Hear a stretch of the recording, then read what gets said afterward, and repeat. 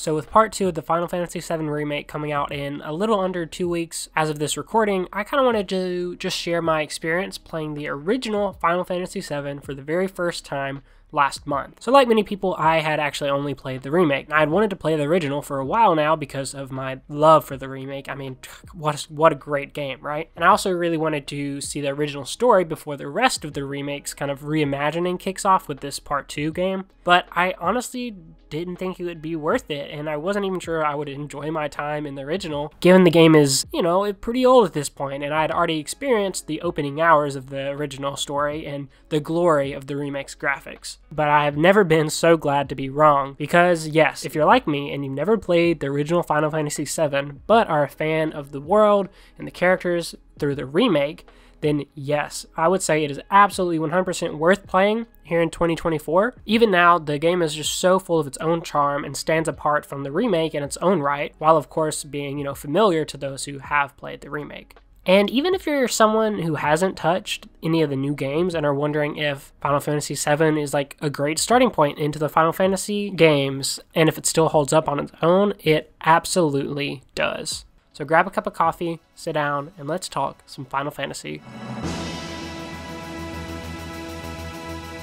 Okay, so the couple of things I really just wanted to talk about, and the reason why I think the original is still worth playing today, and that's because of the story, the music, and its charm. Like, I've never played a game that's like this dated visually and in terms of actual dates that still holds up so well in terms of just like, it's just fun and it's charming, and the characters are like their own characters even without like trying to remove my knowledge from the remake. But before we get into that, I do want to say, as you've probably noticed by this point on screen, if you played Final Fantasy VII, it might look a little different. And that's because as much as I wanted to play the original, it just was really dated looking, obviously, but particularly the character designs. I was like, I don't know if I can look at this playing the whole game. So I found out that there's actually a really easy mod that kind of updates it. Instead of you're not like this low poly style, looks a little more close to the remake version. And then a different mod that makes the backgrounds 4K, because this was made for a much older console in a time where screens were not like 1440p or 4K. So if you're wanting to play this on a monitor, I would highly recommend getting at least the 4K kind of background mod, because without it, everything's going to look kind of like muddy and smeared.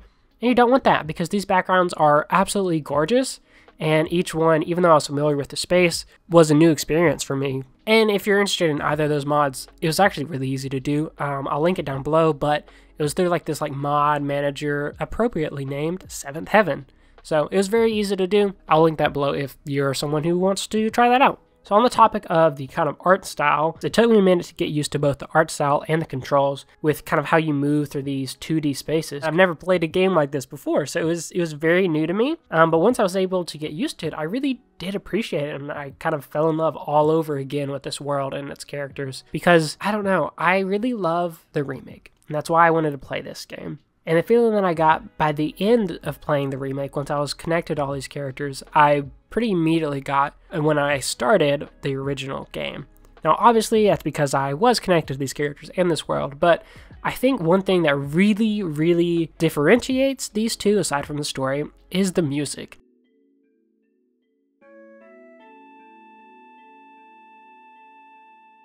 Now, as much as I love the orchestral, modernized version of all the music in the remakes, there really is just something so special about this original music. The themes for Tifa, Aerith, the opening titles, the battle music, all of that I thought I loved in the new orchestral style, but I found myself listening to in my free time more of the original music, like infinitely more than the remake. And I don't really know why. I think it's more relaxing even in like the hype music, and it just feels like a time of a bygone era sort of thing.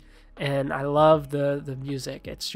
It is incredibly relaxing and comforting in a way that the orchestral music isn't from the remake, even like Tifa and Aerith's themes, which are of course like very relaxing piano pieces. But the original music, man, it just hits different. And of course, one of the other huge differences is going to be the story.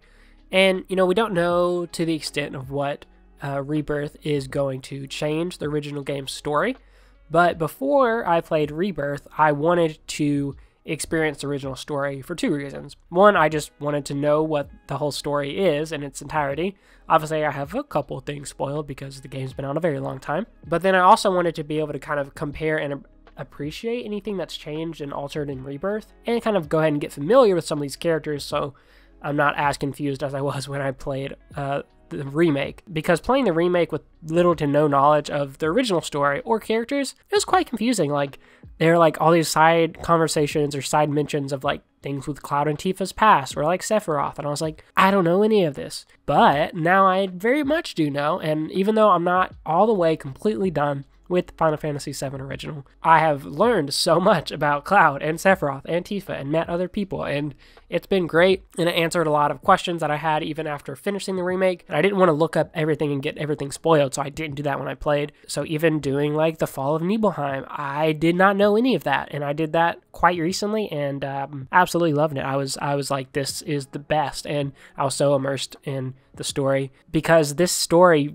even though Remake kind of has changed the story, the story of Remake itself isn't that different from the original, for the most part. We'll see what Rebirth does, but the story on the whole of the original is just so freaking good and just holds up to this day, which you don't get often in a lot of older games. Even games I really love that I've gone back to replay, I'm like, you know, I loved this story when I played it. It doesn't hold up as much. Like some of the original Halos, like, still great, but I'm like, it's not as cool as I remembered it being in some aspects, or not as like epic and like emotional, whatever it may be. But I think the reason, obviously I'm speaking as someone who only recently played Final Fantasy VII, so take this with a grain of salt, but I think the reason that this game in particular has stood out among the Final Fantasy franchise is because of how incredible the story is and how well written the characters and everything are into that story, and how they all, you know, trying to talk without spoilers, but how they all work and play into the story in different aspects. So we will see how Rebirth kind of shakes things up, but I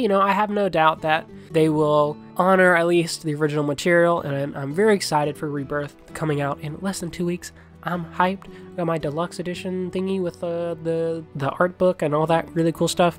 So if you're looking forward to Rebirth, if you're someone who was contemplating playing Final Fantasy VII prior to Rebirth coming out, depending on when you watch the video, you know, you'll have some time. But if it's after Rebirth comes out, I would still strongly encourage you to at least give the game a shot, especially if you can get some of these mods through Seventh Heaven.